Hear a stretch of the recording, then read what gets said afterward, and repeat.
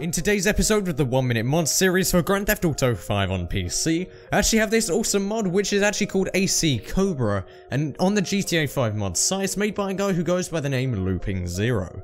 Now as you can see, this thing is of course a complete recreation of the AC Cobra from real life.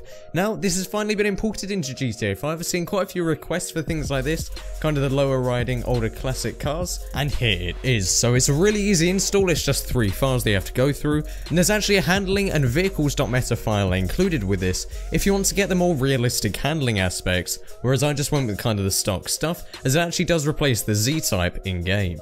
On this mod, the windows are breakable, it has a working license plate, the dials work, and the dashboard and steering wheel work perfectly. So there's going to be a link to this mod in the description below if you want to go check it out for yourself. Be sure to go and drop a like while you're down there. Be sure to leave a comment for more things you'd like to see on the channel. Finally, follow me on Twitter and subscribe for more videos just like this. Thank you guys all very much for watching. My name has been Flair, signing out.